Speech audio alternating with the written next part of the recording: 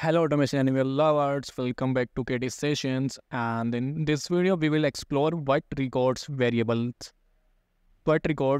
are, how to create them and how to use them efficiently in your automation task boards. So first understand what is a record variable. A record variable is a powerful data structure that allows you to store multiple pieces of related data in a single variable.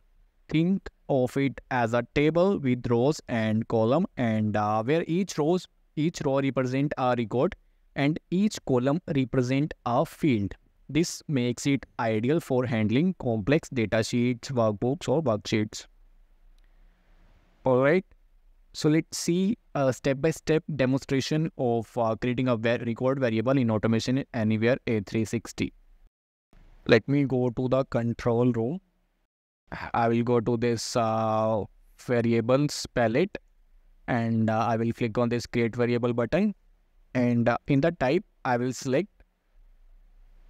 a record and we can give a name record 1, and we can also set the schema of the record. You can check this, and then we can click on this add button. So here we can add a schema. It is like a structure or a template of the record. So here we can assign the name of the field, means at index 0 which field we want. For example, if you want name field at index 0, we can add one more field which will be at index 1, and we can assign the name of that field. So this is like a hard coding or creating a structure.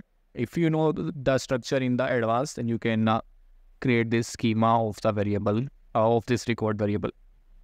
And if you don't know the structure in advanced, then let it be. Just simply create a record variable. Alright, so I have this Excel file, and what I want to do is I want to read the data of this Excel record by record, and in that I want to print the data. Okay, so let me do this in the Automation Anywhere A360. So I have written this code. First of all, we are going to open this file, and then we will use this loop stage to iterate over each row in the worksheet. And in this, we need to assign the current value to the variable, and this variable will be of record type. And we can select the variable, and when we click on this create variable, we can create a new variable of record type, and here we can assign the name, and let me click on create and select. Okay, so we have created this record type of variable, and in the variables we can see this Excel row. When we go to this loop, in this we can print the value of that record variable. For that we can select the variable Excel row, and when we select one variable of record type, we need to select the either index or the name. So which value you want from the record, because record can contain multiple values. So we need to give the name of the column or the index of the column. So for example, I want the value which is present at the index 2. This is 0, 1, 2 means CT. Okay, so I can either give 2 or I can select this by name, and I can give the name of the field or the column which is CT. So here I am giving 2. Okay, let me delete some data from this. So let's run the code. And here we go. We can see the first message box which contains London. Let me close this, and here we can see the next one, and this is the last one. So this is how we can use the record variable, and we can get the value of a particular column with the help of index or with the help of the column name. So for example, if I give CT here, know the name of the column, so you can give the name of the column and make sure you are giving the correct, accurate and correct name, because if you are not giving the correct name, it won't be able to get the data. So this is how we can use this record variable for reading the Excel file. Now we can get the data of a particular cell, of a particular row, and you can add some new columns in this record also.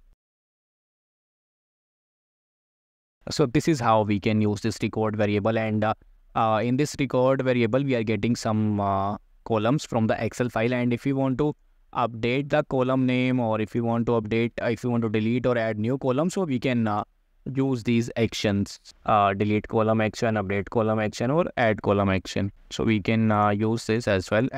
For example, if we want to update the column, so I will select the record variable, which is Excel row, and the index of the column. Again, we can give the index or the name of the column. Now the column type, so I'm selecting it as string, and the value. So for example, if I want to give the value as y, and in destination record variable, we can select another variable also. We can select another record variable also, or we can select this same variable also. So if we run the board, for example, so this CT column is at second index. The CT column have index 2. So now we are updating the value of this CT column, and when we print the message, it will show the new updated value.